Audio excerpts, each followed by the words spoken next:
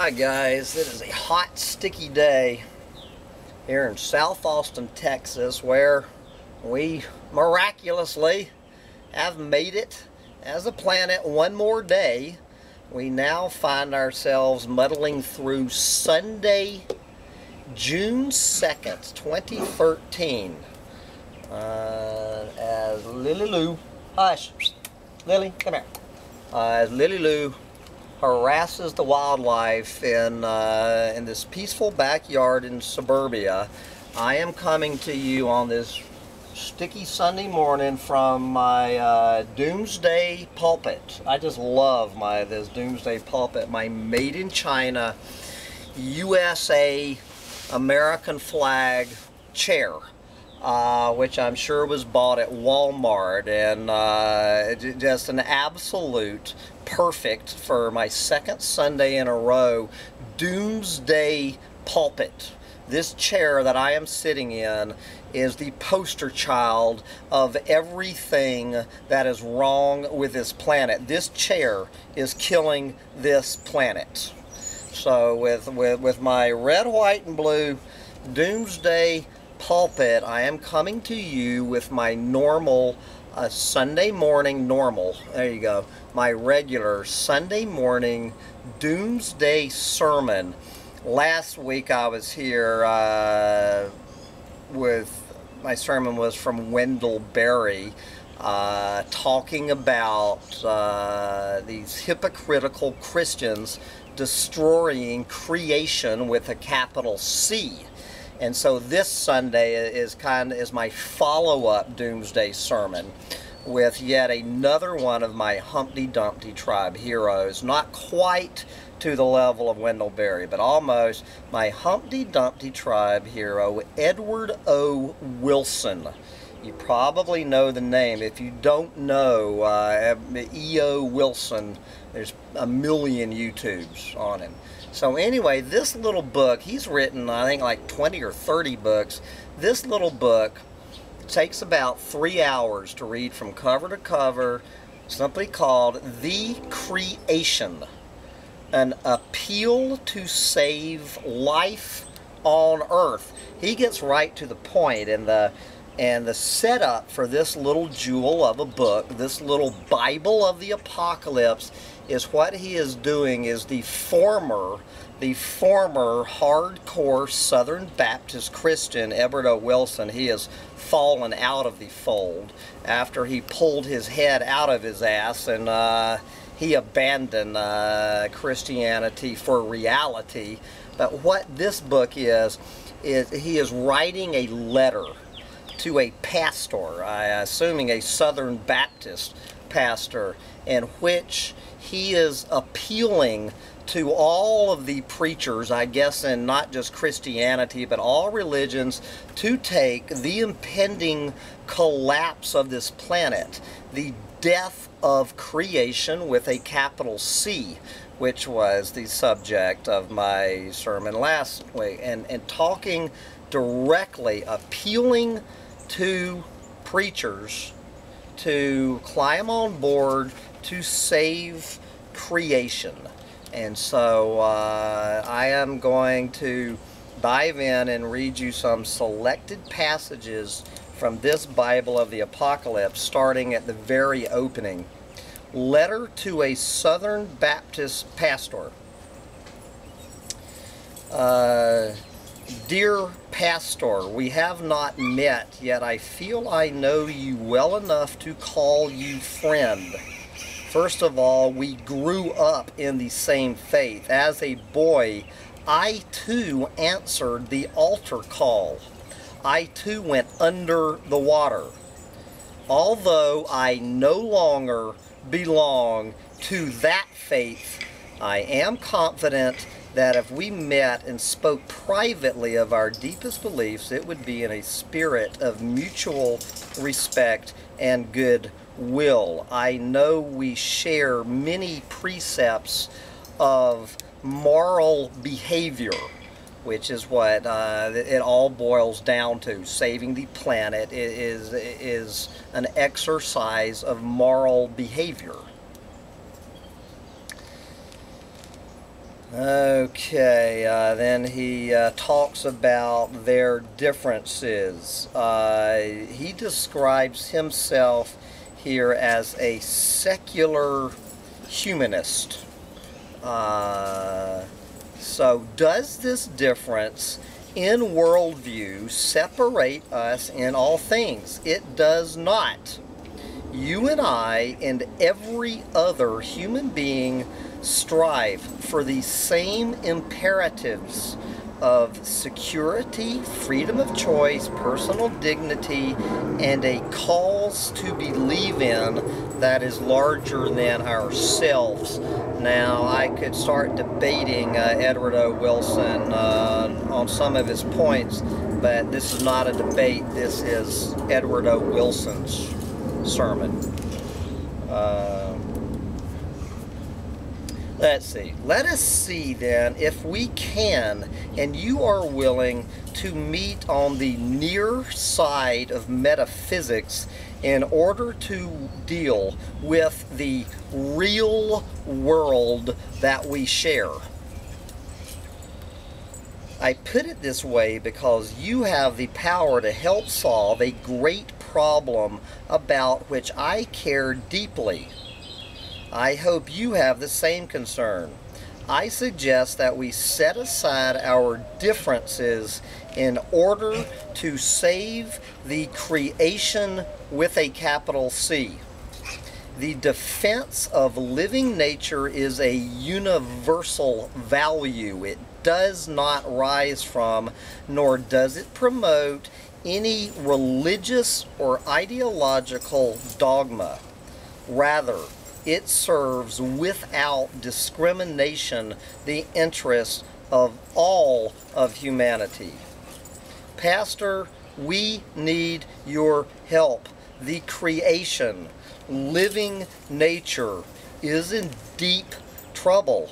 Scientists estimate that if habitat conversion and other destructive human activities continue at their present rates, half the species of plants and animals on Earth could be either gone or at least fated for early extinction by the end of this century. A full quarter will drop to this level during the next 50 years as a result of climate change alone.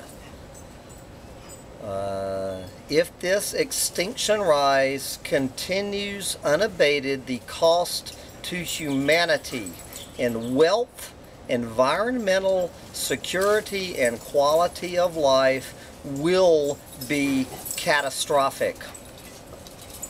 Surely we can agree that each species is a masterpiece of biology and well worth saving.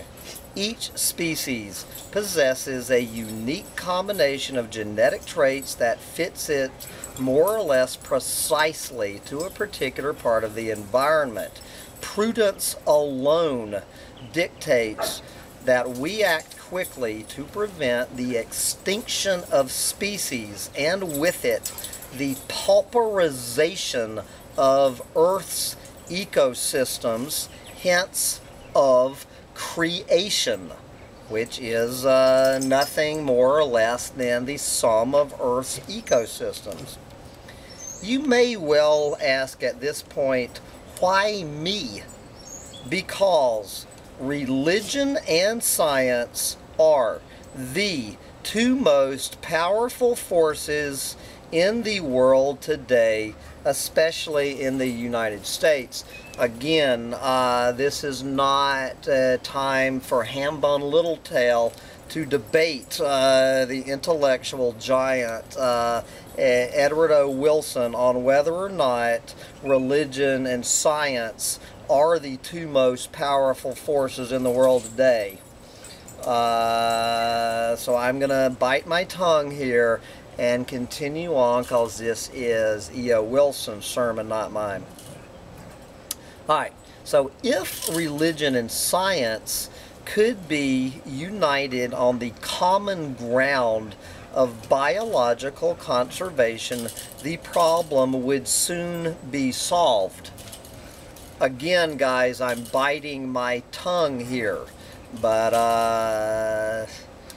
going along with his sermon, if there is any moral precept shared by people of all beliefs, it is that we owe ourselves and future generations a beautiful, rich, and healthful environment. Okay, so from there we're going to book 2 here, Ascending to Nature, and he's talking about the biblical story in Genesis about humankind being evicted from the Garden of Eden, where he takes issue with Genesis, saying that we were not driven from the Garden of Eden. Instead, we destroyed most of the Garden of Eden, in order to improve our lives and generate more people. The dictum of going forth and multiplying.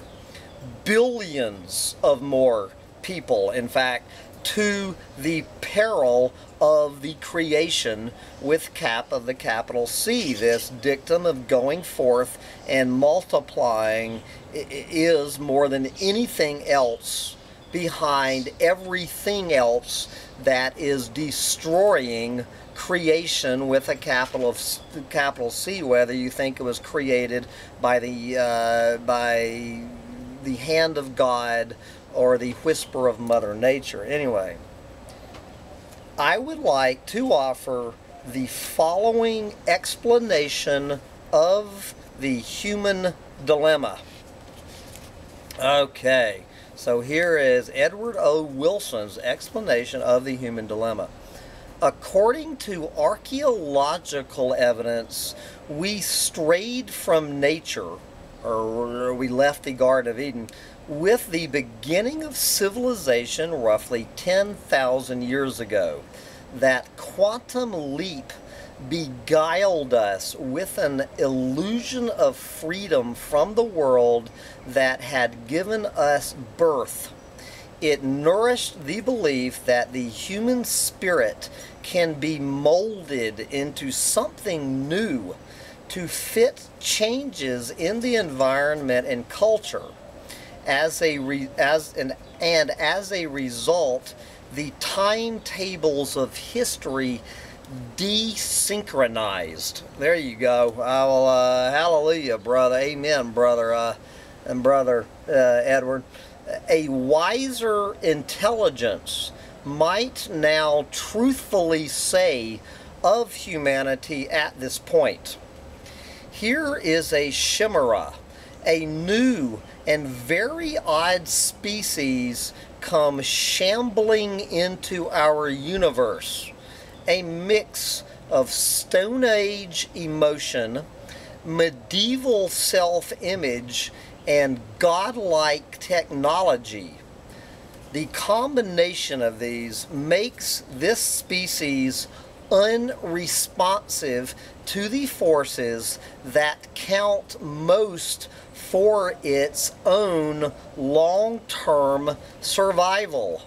There you go. This is a spot-on analysis as any as I've ever read. That is the human dilemma.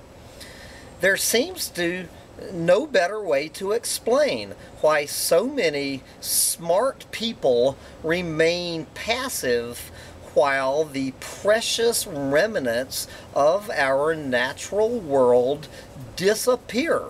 They are evidently unaware that ecological surfaces provided scot-free by wild environments by Eden are approximately equal in the dollar value to the entire gross world product. They choose to remain innocent, meaning they choose to remain ignorant with their head up their ass in the bliss of ignorance of the historical principle that civilizations collapse when their environments are ruined. Apparently, they remain innocent of this historical principle.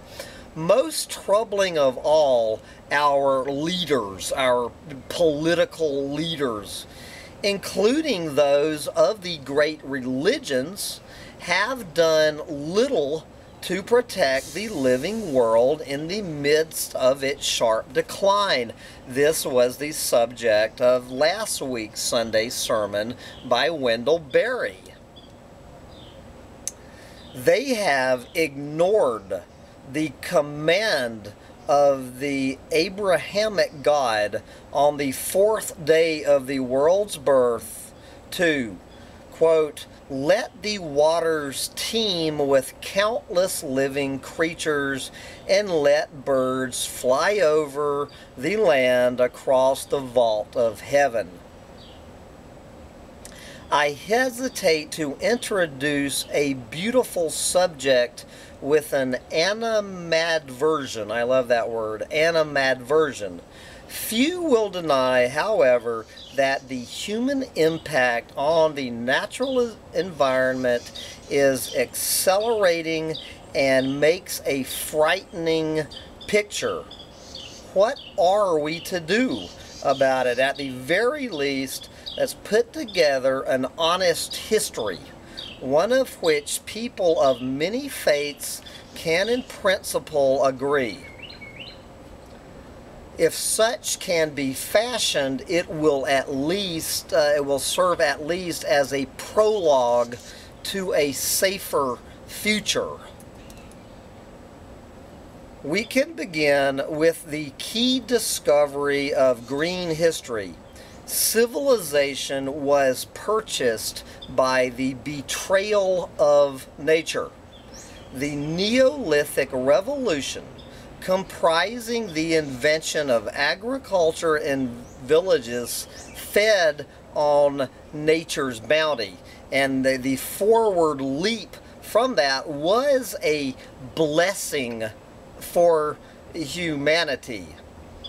Yes, it was. Those who have lived among hunter-gatherers will tell you they are not societies at all to be envied.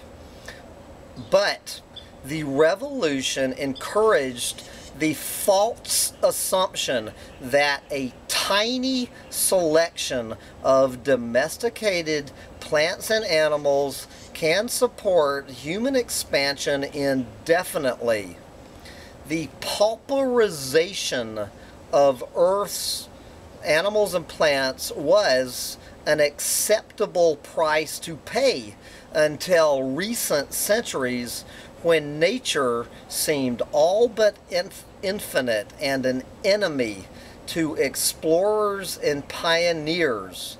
The wilderness and the aboriginals surviving were there to be pushed back and eventually replaced in the name of progress and in the name of the gods too, lest we forget.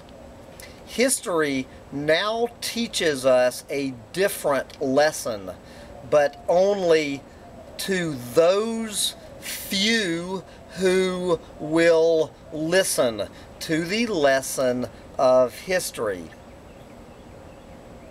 Even if the rest of life is counted of no value beyond the satisfaction of human bodily needs, the obliteration of nature with a capital N is a dangerous strategy. For one thing, we have become a species specialized to eat the seeds of 4 kinds of grasses. If these fail from disease or climate change, we too shall fail. Even if one insists on being thoroughly practical about the matter, allowing these and the rest of wild species to exist should be considered part of a portfolio of long-term investment, meaning a long-term investment for human survival. Even the most recalcitrant people must come to view conservation as simple prudence in the management of Earth's natural economy. This is what Wendell Berry talks about at length. Yet few of us have begun to think that way at all. Meanwhile, the modern techno-scientific revolution, including especially the great leap forward of computer-based information technology, has betrayed nature a second time by fostering the false belief, that cocoons of urban and suburban material life are sufficient for human fulfillment. That is an especially serious mistake. Granted, many people seem content to live entirely within their synthetic ecosystems. So are domestic animals content, even in their grotesquely abnormal habitats in which we rear them. This, in my mind, is a perversion. It is not the nature of human beings to be cattle in glorified feedlots. Amen, Brother Edward. We have a long way to go to make peace with this planet and with each other. We took a wrong turn when we launched the Neolithic Revolution. We have been trying ever since to ascend from nature instead of ascending to nature. Part of the dilemma is that while most people around the world care about the natural environment, they don't know anymore why they care or why they should feel responsible for it. And this, goes on to, and so we will jump to the chapter, Why Care? Why care? Where we find this paragraph. The destructive power of Homo sapiens has no limit, even though our biomass is almost invisibly small.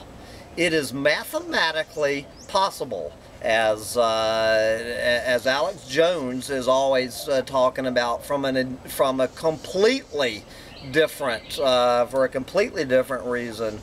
It is mathematically possible to log stack all of these 7 billion people on Earth into a single block of 1 cubic mile and lower them out of sight in one remote part of the Grand Canyon. Yet humanity is already the first species in the history of life to become a geophysical force. We have all, by our bipedal, wobbly-headed little selves, altered Earth's atmosphere and climate away from the norm.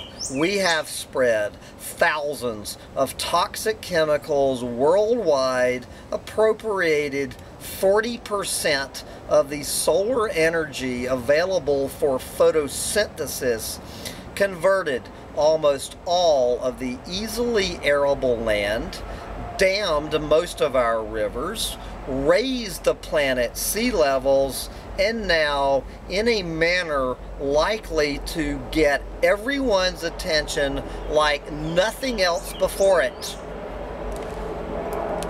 We are close to running out of fresh water.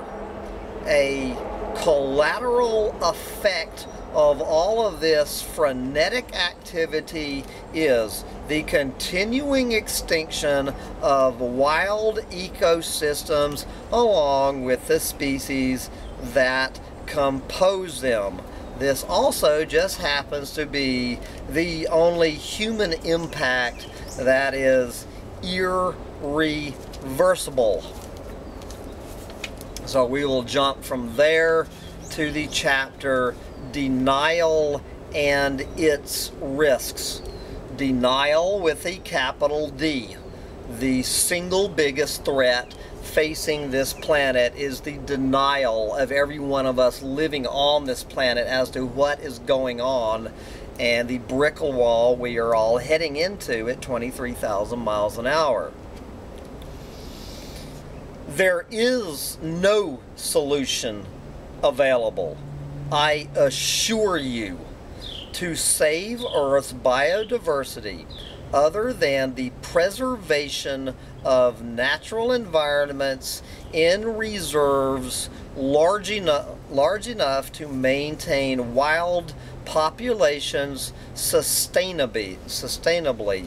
Only nature can serve as a planetary arc.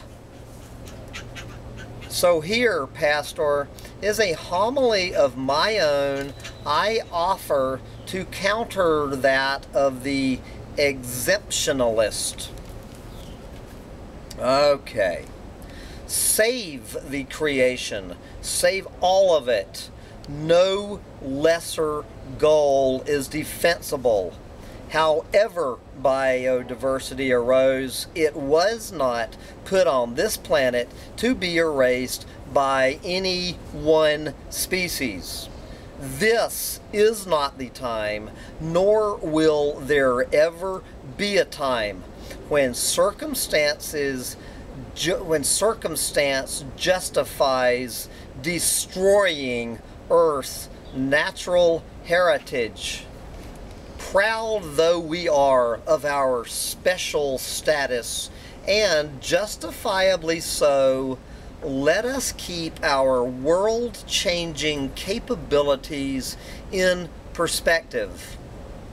All that human beings can imagine, all the fantasies that we can conjure, all our games, simulations, epics, myths, and histories, and yes, all of our science dwindle to little beside the full protection of our biosphere.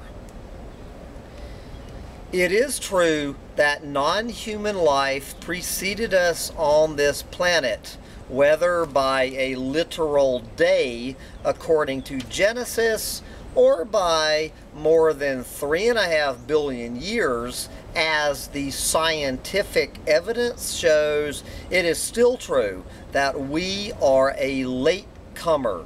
The biosphere into which humanity was born had its nature-born crises, but it was overall a beautifully balanced and functioning system.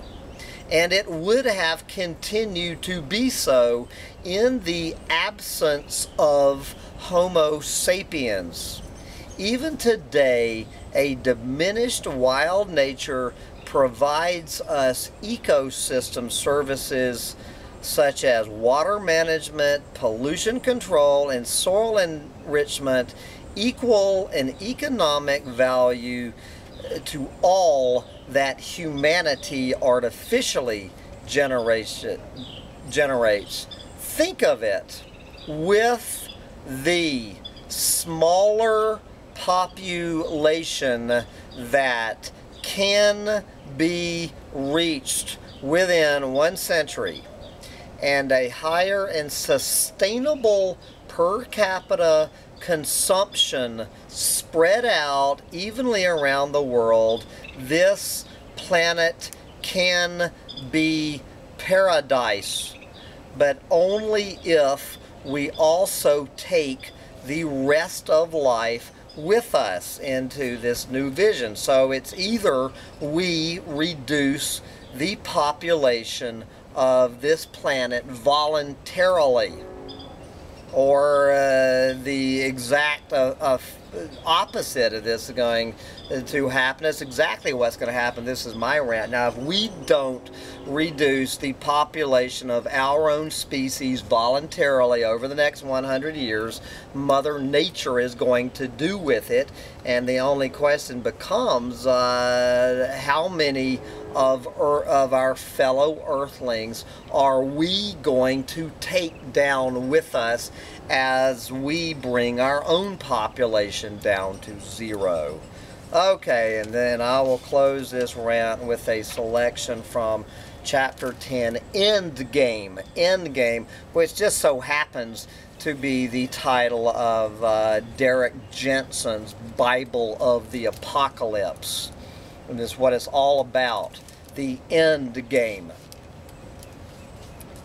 The human hammer having fallen, the sixth mass extinction has begun. This spasm of permanent loss is expected, if it is not abated, to reach the end of Mesozoic level by the end of this century. We will then enter what poets and scientists alike may choose to call the era Mesozoic era, the age of loneliness. We will have done it all on our own and conscious of what was happening while we were doing it. There you go. God's will is not to blame. Is not to blame for this one, guys. God's will has nothing to do with the upcoming age of loneliness. The first 5 spasms took 10 million years on average to repair by natural evolution. A new 10 million year slump is unacceptable. Humanity must make a decision, and we must make it right now. Conserve Earth's natural heritage, or let future generations adjust to a biologically impoverished world. There is no way to weasel out of this choice. And then he talked, knowing that some chaotic writers have toyed with the idea of last-ditch measures. That's my pit bull.